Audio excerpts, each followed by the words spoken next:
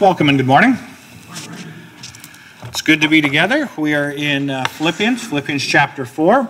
Just about finished this week, and then next week we'll finish up this series. And then who knows what's going to happen. I have an idea, but we'll see.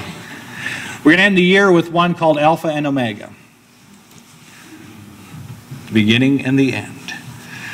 So once we're ready with our slides there, if you got your Bibles open, Philippians chapter 4, page 1830, if you're using one of our guest Bibles. The tie-in from last week, this week we're talking about our thoughts from Philippians 4 through 9. Last week we talked about a command because it is a present active imperative. This is what you are to do. Do you remember what the command was? In all of that section there was one that said, stand firm. But then the passage says, therefore, this is how you stand firm. And gave us the reasons, the process of being able to stand firm in the Lord, which is always an important and applicable text in any day, in any age. This week the sermon focuses on a specific area where we need to stand firm in the Lord by the guidance of Christ and through the work of the Holy Spirit. Today we're going to be thinking about our thoughts. Who remembers the caramel commercial? Think, think, think. That's all I do. I just remember that line over and over. Think, think, think. That's all I do. We're going to be thinking about thought. How do you stand firm in the Lord? Well, part of it is controlling and being aware of what we think and how we think, what our thought process is. We'll begin with a few quotes about thinking. Oswald Chambers said, as long as the devil can keep us terrified of thinking, he will always limit the work of God in our souls. Amen. Lazy faith is an unthinking faith. One of the great aspects of Christianity is it stands up to questioning, doesn't it? Our faith actually becomes stronger because we can examine, we can interrogate, we can go through and say, well, why does it say that? And it stands up to the testing. And it's in the process of questioning our faith that our faith actually develops. It's unique in that because it will hold to any test. Thomas Traherne said, as nothing is more easy than to think, so nothing is more difficult than to think well. Again, that you can think, but are you really thinking and deeply thinking and investigating and examining and putting the effort into your thought process? James Allen said, good thoughts bear good fruit, bad thoughts bear bad fruit, and man is his own gardener. I think Zig Ziglar said the same sort of thing. Positive thought, the power of positive thought. But it's the idea that you get to choose what you're sowing, therefore what you're reaping. And the negativity, the doubts, the fears, the concern, the accusation, the condemnation that Satan wants you to plant. God says, trust, believe, hope, patience, goodness, kindness. Plant those things and reap that harvest. We do have a choice in our thought process, and we must exercise that right to choose as we develop Christian character. It comes from the thought process of choice. We're also called to think theologically. It's not just the ability to think, we have the choice in what to think. In religion, the choice of what to think is called doctrine. Our doctrine is developed through our theology. Theology is our study of God. Just like we have biology and we have other ologies, well, theology is the study of God. If He is who He is, then that impacts who we are because of that thought process. We live the way that we live because God is the way that He is, thus honoring the call to be holy. But why? Because I am holy. If God is this way, then we are that way too. And for us, it influences all kinds of things, including our worship service. Because God removed the physical elements of the Old Testament worship, He removed the instruments, the temple, the incense. We choose to worship through singing, with God in us as His temple, and offering prayers to him as spiritual incense. So the physical gets transitioned into a spiritual application of the same physical, but there was a reason the physical were removed. Theologically, centering our worship differently. Be holy as I am holy is a theologically centered thought process. But so is how we've decided how to worship. The Christian thinker challenges current prejudices. Any of our students would agree with that? The Christian thinker challenges current prejudices, disturbs the complacent, obstructs the busy pragmatists, questions the very foundation of all about him, and is a nuisance. Because when you stand for your faith, when you question the thought process of others, why they say the things that they say, why they make these blanket statements about all of the sciences, for example, social construct, why they just make these statements, and you say, well, where does that come from? When you question that thought process, you become the underlined red part. You are now a nuisance. As long as everybody just goes along, but Christianity doesn't necessarily fit with everything, and so it becomes countercultural. That is because we think differently. But we also think what is true, what is helpful, what is inspiring, what is necessary, what is kind. Think before you speak. Christianity does that. Our view of Christ. If we're going to follow who Jesus is and be that light and salt to the world around us, it involves a thought process. This comes very late in the discussion in Philippians. But thought is a main aspect of Christianity. Mom, you writing that down? I'll pause for a minute. Everybody think about Mom. Writing that down, how much time she might need. Any more? The thought process. You know the passage we're going to. Whatever. Whatever's true, whatever's noble, whatever. Whatever. Think about whatever.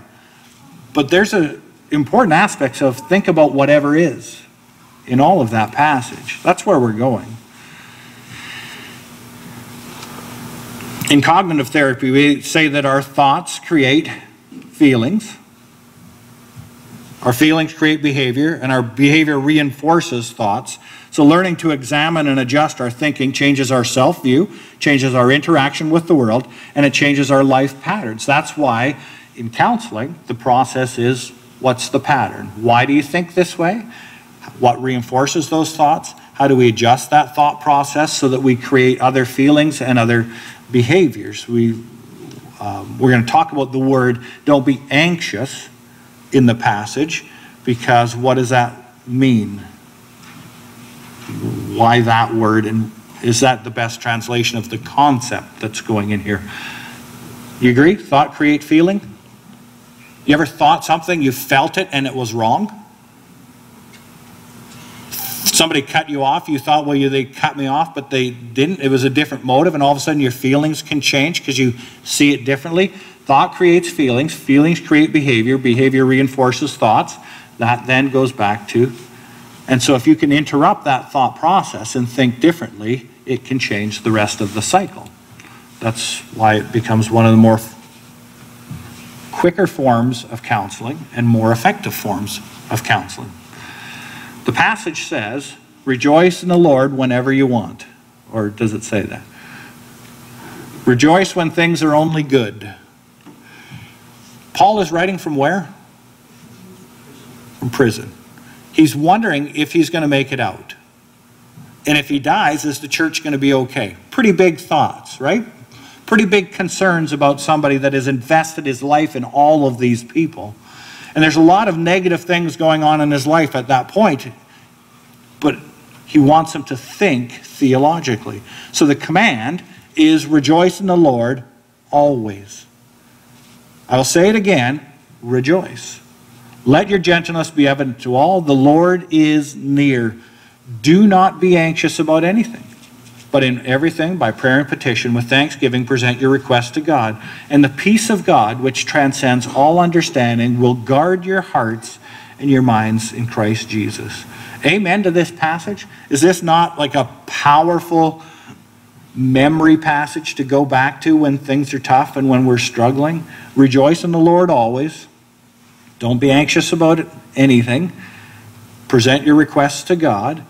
The peace of God will do what? Will guard your heart and your mind.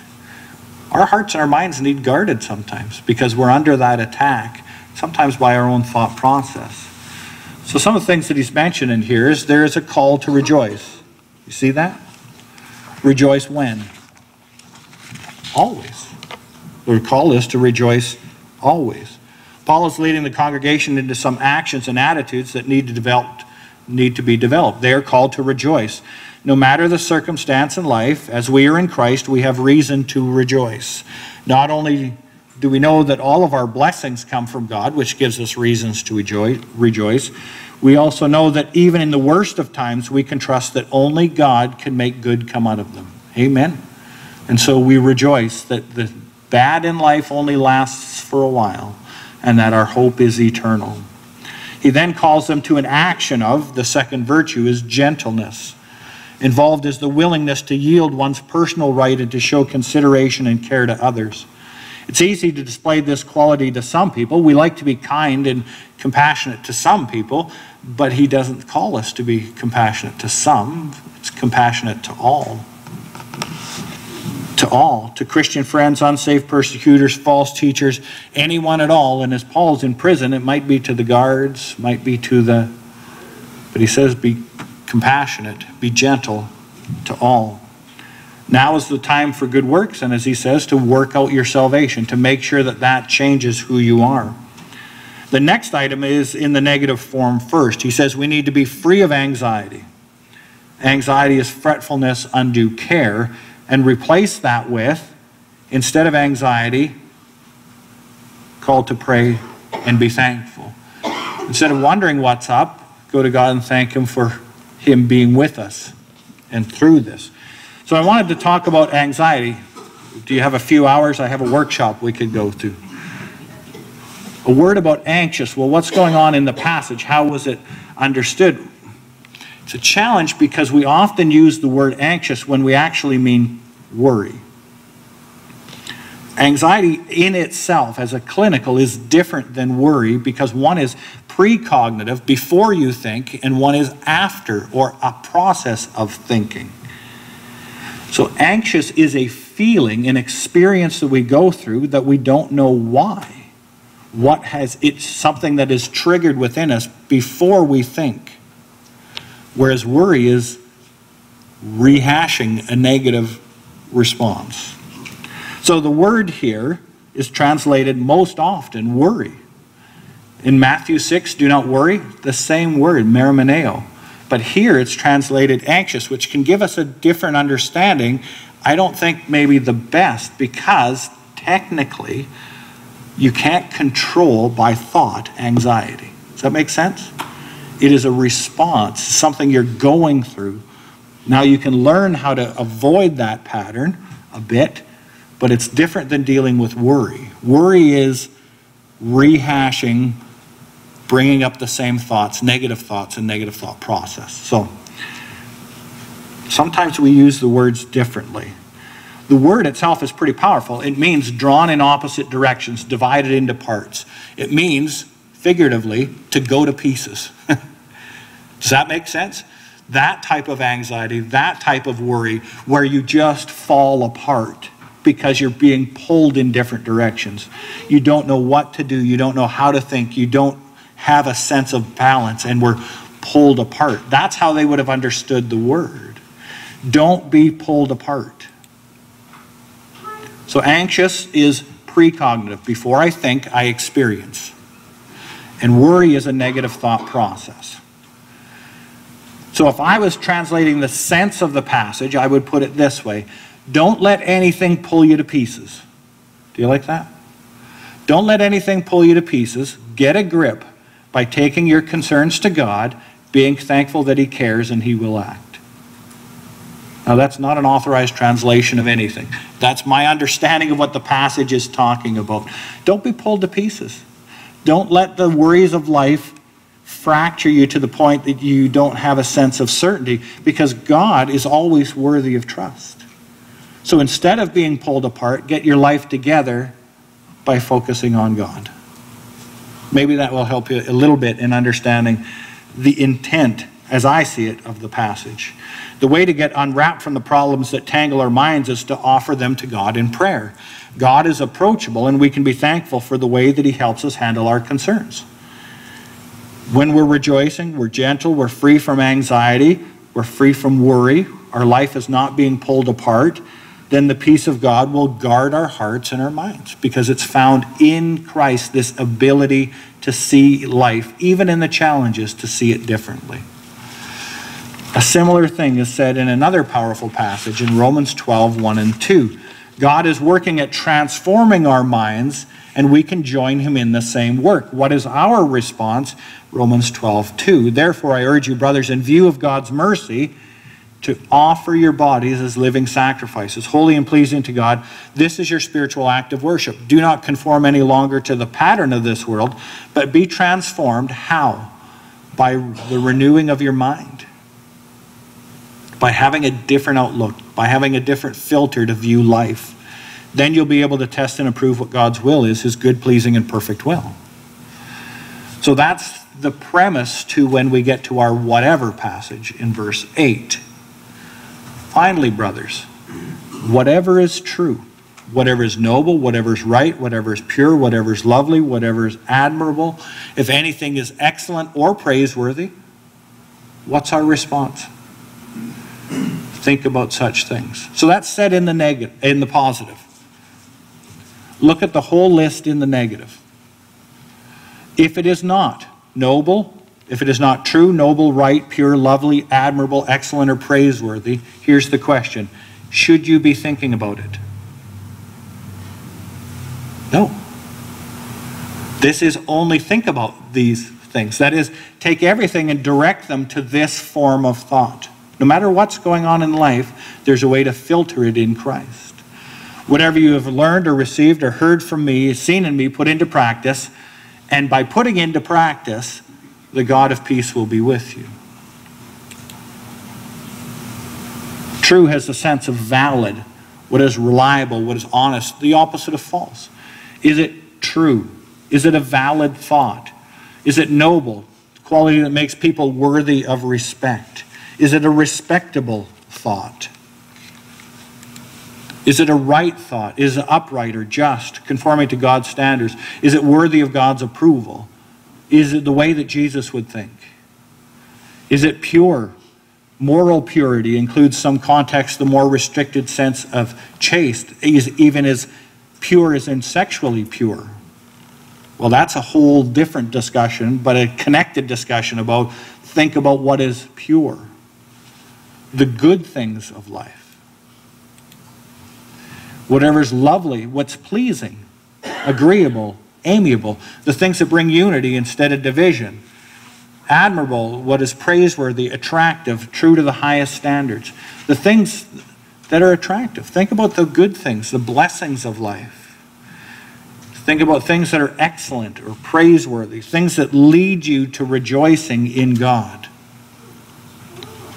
There's a number of ways to do that. It's not that we just ignore the negatives of life, but we start to view them differently, and we put a lot less attention on those thoughts than we do on thoughts that God can use to bless us.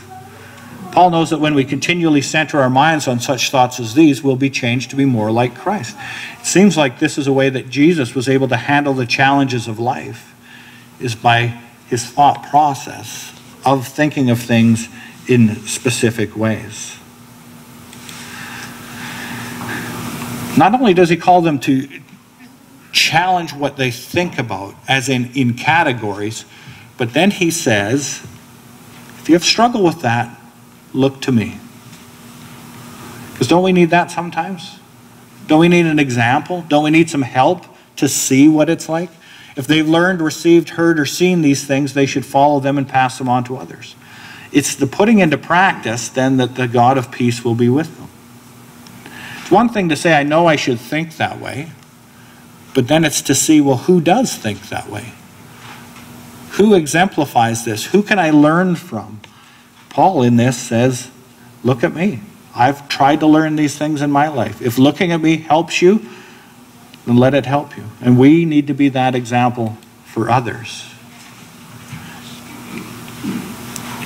Watch your thoughts, they become words. Watch your words, they become actions. Watch your actions, they become habits. Watch your habits, they become character. Watch your character, it becomes your destiny. But it starts back at watch your thoughts. Because how you think and what you think about and what you focus on and what you feed into that then changes the course of the life and the decisions that you make. The way you interact with others, how you see yourself, how you see God, it goes back to your mind.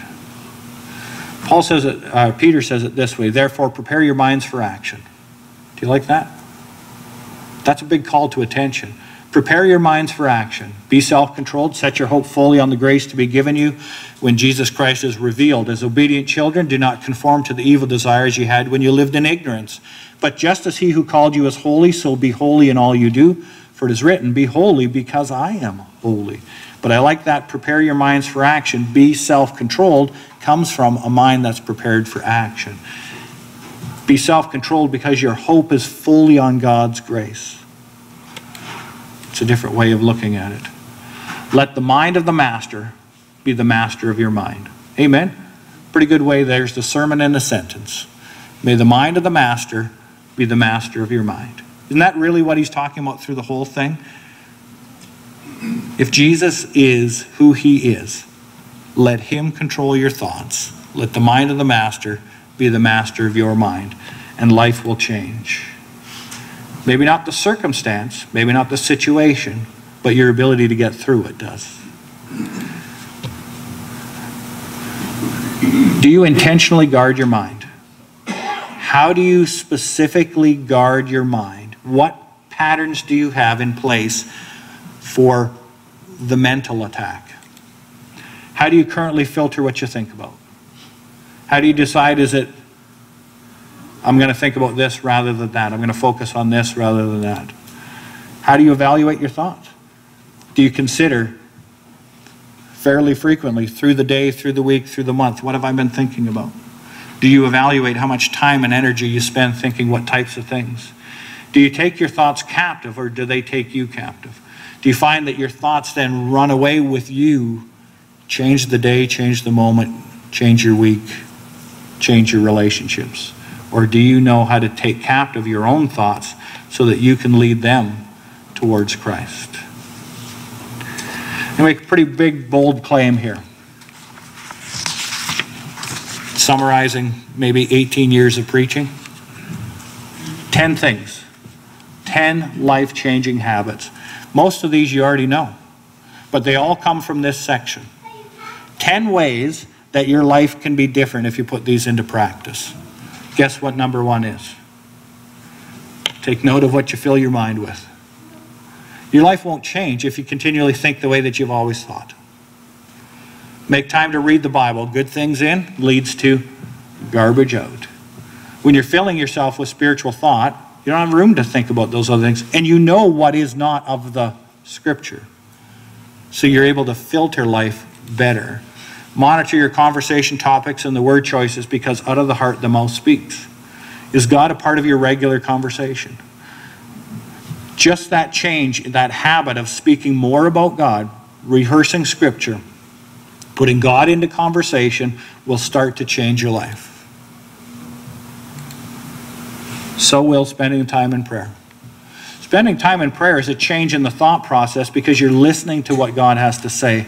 You're in the moment. You're reflecting on what's going on inside instead of the activity of the mind. And it's a way to change who we are. Find things that are. Do you notice that that is the blue part? Find things. Don't just expect them to fall onto you. Find things that are true, noble, right, pure, lovely, admirable, excellent, praiseworthy. Do some digging. And think spiritually, not just physically. Don't be just a victim of your environment. Find things and focus on those. Spend time talking to Christians. Spend time with people that think the same way and encourage that thought process and go through it. Share positive thoughts. Dedicate your heart to God. Bible talks about create in me a clean heart, O God, from the Psalms. Ask God for that. Just wipe it clean and let's start again. That's a habit that's going to change our lives. Opening ourselves up to God's evaluation. Find someone you can emulate their faith. Train your mind to think differently about yourself and others. Look through the congregation and say, who's a good example of my weakness? Say, can I learn some things from you? Can I talk to you about this? Can you show me how to be better at what? But connect and encourage one another. Practice what's been preached. And the church says, amen. Listen to the preaching. Why do we do this every week? Why do we do books that we do? Why do we do this? It's because God can use it to change us. Do God's word and not just listen to it. James 1:22. You notice I often have way more application than I expect you to do because I expect you to do one of it. Something triggers individually to say that's what I most need to work on. I try to be forward thinking and giving you options. Ask God to clear your mind from the filth of the world. I want you to notice that James 1:21 says, therefore, get rid of all moral filth and the evil that is so prevalent, and humbly accept the word planted in you, which can save you. Get rid of all moral filth, humbly accept the word planted in you, comes just before the verse that says, put the preaching into practice. Before you can start applying Scripture, you've got to get the other stuff out. Change that process. And then start adding Scripture in. Too often we try to add in application, but we haven't removed previous application. We haven't stopped doing things, so we can't start doing new things. Those verses are in that order on purpose. 10 things that I think, habits that will change your life. I see all of those within this passage. It is a call to being transformed. As we're transforming our thoughts, it will become natural and normal to think about things that God gives us that are true, that are noble, that are right, that are pure, that are lovely, admirable, excellent, and praiseworthy. A few weeks, a few months down the road, it becomes much easier to think these things. But you start now with adding them in. It all happens in time. Let's go to God in prayer. As we have through this sermon series, prayer is an important aspect for us not only to communicate to God, but to put our thoughts together about who God is and then to listen to Him as well. Let's pray. Holy and Heavenly Father, we thank you for the day. We thank you for the time to come together in worship of who you are, what you have done, and what you will do. You're a God of action, and we celebrate your work in our lives, in our community, in our country, in our world, and in our universe. Today, as we keep our text in mind, we rejoice in you always as we turn all aspects of our lives over to your control. And when we reach out to take them back because of impatience, fear, or ignorance, we ask that you would help us to remember your faithfulness from the past and trust you in the present for the future. We thank you for our congregation and for the work that you're doing in us, through us, and around us as partners in the gospel. We pray for health, strength, growth, and energy for our congregation as we live lives in honor of your sacrifice and our calling. We thank you for all the good things in our lives and the power of focusing on you, your faithfulness, and our calling to stand firm. We know that others are watching our lives, and we need your help to show them of who you are and the reason why they should put their trust in you. We thank you for your forgiveness, your grace, and your mercy. We know of the power of our thought processing, and we ask to seek you more clearly as we think of the things in life that are true, that are honorable, that are right, that are pure, that are pleasing, admirable, excellent, and praiseworthy, so that you're praised and honored as you should be. We thank you for your written word, the work of the Holy Spirit, and the example of Jesus. It's in Jesus' name that we pray. Amen. Next week, we finish up Philippians 4:10 through 20, contentment.